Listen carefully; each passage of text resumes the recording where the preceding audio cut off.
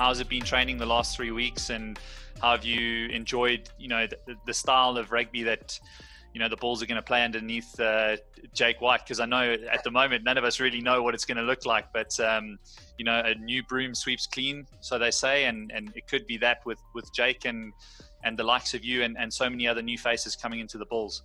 It really inspired me last year, the 2019 World Cup, seeing all my friends, especially close friends, win that World Cup. It really inspired me, and that is what I would like to do.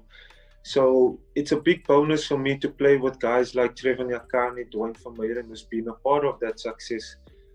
Guys like Theo Eplin, Cornel Hendricks, Stedman Gans, just to mention a few, Arno Botha, who's now, I believe, the vice captain. So to be a part of that circle, I'm all about growth and learning, and if I could, take as much as possible with their experience and add it maybe into my game, that is definitely a win for me. I mean, at the end of the day, Johan van Graan, who was also at the Bulls, always said memories is all that you have one day. So that is what I want to achieve in my career, because it so flies by. I felt like so quickly.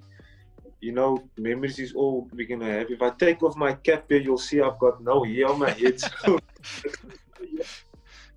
I've got no hair left. My beard's gone bigger. So, things happen so quickly, and to be a part of the boys and stuff like that, it's really, for me, fulfilling in my heart like that. So the training is obviously quite tough, where it would be at any union. We've got a few things up our sleeve, but I can't mention too much to you.